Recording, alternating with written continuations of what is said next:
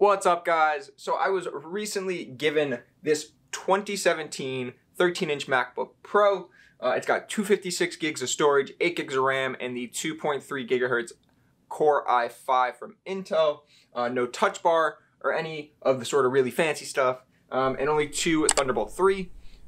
But there's a reason I was, of course, given this MacBook Pro, and that's because there's a pretty big issue with it. The previous owner decided to just go ahead and purchase a new 2020 MacBook Pro just because they were just ready to sort of get a little bit higher performing of a system with the 4 Thunderbolt 3 and the touch bar.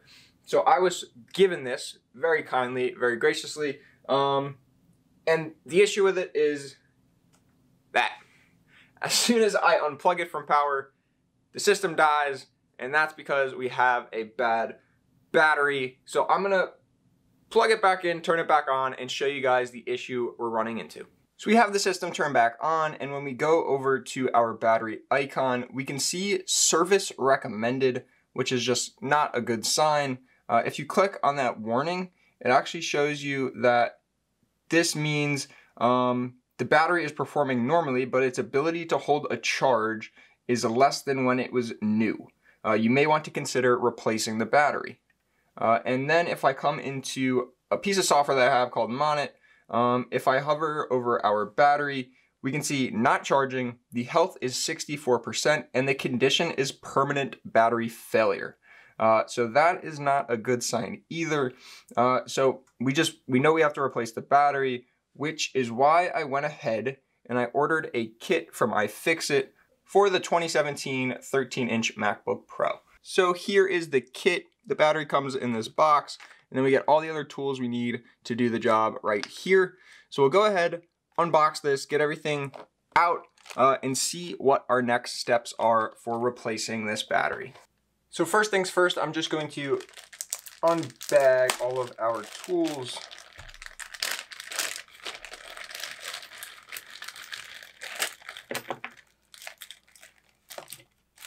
See what we got.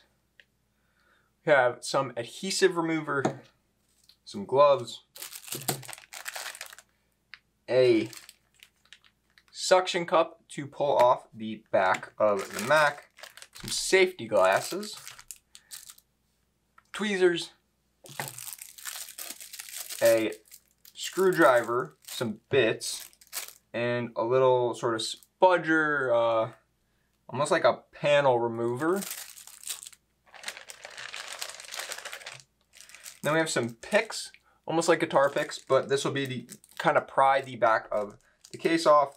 And then some plastic cards, similar again, to be able to pry the back of our MacBook off. So to start off, we are going to actually take the back of our Mac off. Let's unbox. We'll get our screwdriver out, which already has the correct Torx bit in it.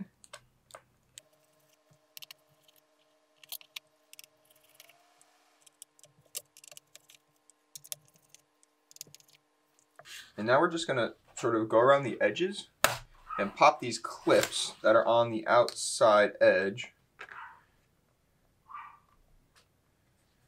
of the MacBook. And you heard the one go right there.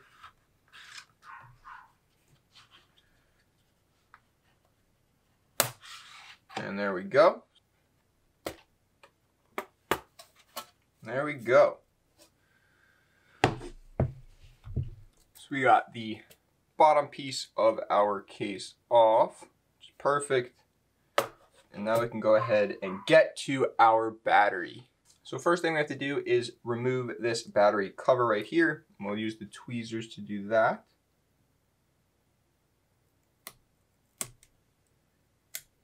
Now we're just gonna have to unpeel this and pull out our connector. And now all we need is our T5 screwdriver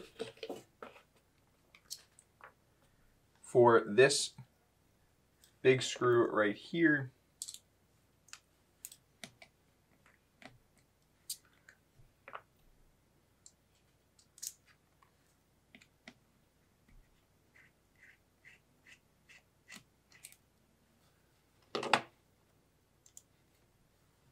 And now we're just going to lift this little board up and away.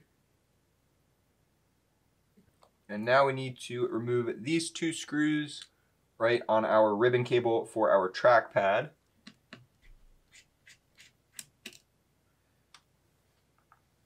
Now we can use our tweezers, just lift this up.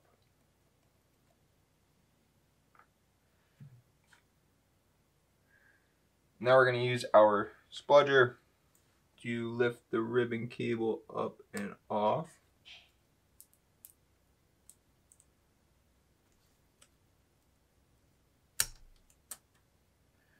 Now we just lifted the trackpad ribbon cable up and off of the battery. Now we're going to have to actually remove the trackpad completely, which is going to require our T5 torque screwdriver and removing all of these screws around the outer edge.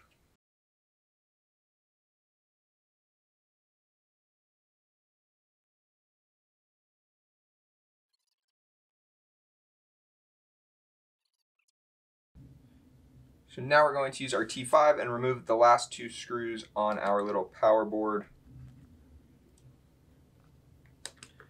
Now we should be able to use our spludger and just lift this up. The possibility that the adhesive remover that we're using could damage the anti-reflective coating on the screen, so we're going to put a piece of tin foil over the screen.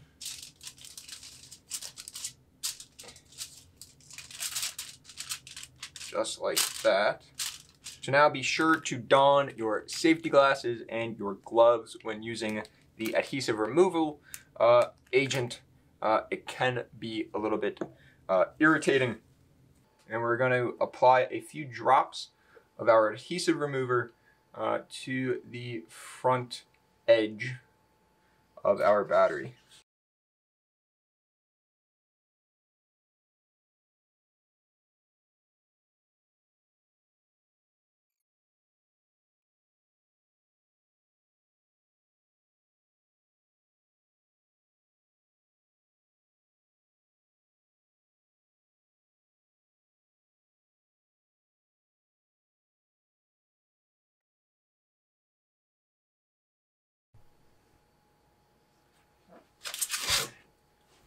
So we got all three parts of the battery out. So now we can move on to the next step, which is just going to be peeling all of these pieces off from the inside of the case.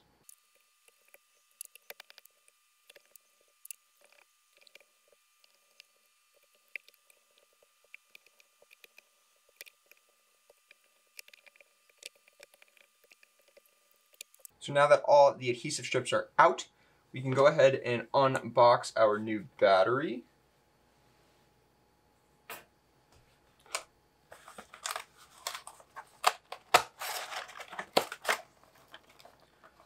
There we go.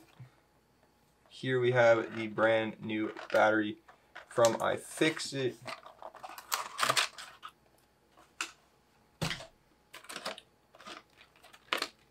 There we go.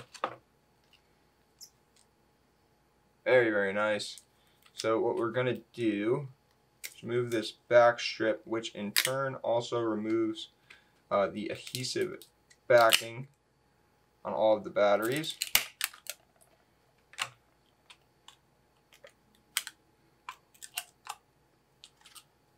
Going to leave the top one on for placement.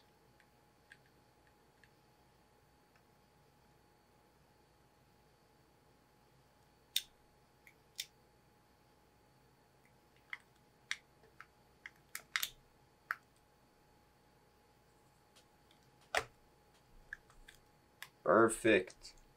Now I can really remove this top strip.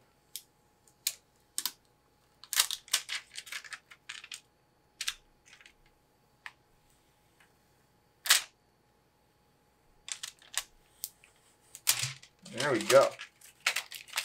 So our new battery is now in, and we just got to put the screws back in place where those came from. And we also have to put our touch bar back in as well. But let's go ahead and reinstall this guy here first, and then we can go ahead and do the touch bar.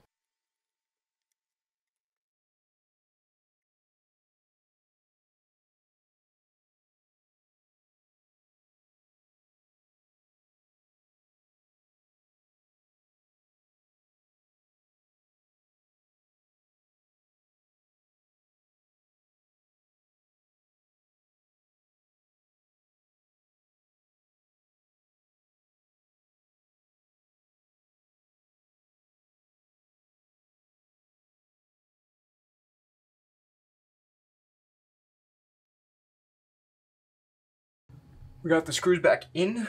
Let's see how she's doing. Yeah. But there we go. It booted with our new battery installed. As you can see, we have 43% battery life. And there we have it, guys. A working MacBook Pro, not plugged into the power adapter. So it came charged up to like 45%. And then iFixit says to drain the battery down to 10%. And then fully charge it in order to like optimize the battery and get it calibrated by the computer. And the real reason the person who gave it to me in the first place was because Apple gave them an invoice for this fix of $500. And the kit for my iFixit only cost us $150. So I'm assuming Apple's getting those parts for much, much cheaper. So they're just charging an insane amount on labor in order to just get you to buy a new laptop, which is what they ended up doing. And luckily for me, I now have a 2017 13-inch MacBook Pro, good as new, brand new battery, nothing to complain about now. Yeah, just a super easy experience. I followed the iFixit directions directly online, and they do classify it as a moderate repair. So if you're not super electronics savvy, you might want to bring it into a shop. That way they can do this repair for you if you're not super comfortable. But if you are somebody that has some electronics capabilities, honestly, a pretty easy repair. Loosening up some screws, getting the adhesive out off the old battery, and then plopping in the new one and reconnecting everything back up. But yeah, I hope you guys enjoyed the video of me just bringing this MacBook Pro back to life. If you did, give it a thumbs up. If you have any questions, any comments about this process or the kit itself, be sure to leave those in the comments below. And if you haven't already, subscribe to the channel and turn on post notifications. That way you can stay up to date on my latest videos. So I'll see you in the next one.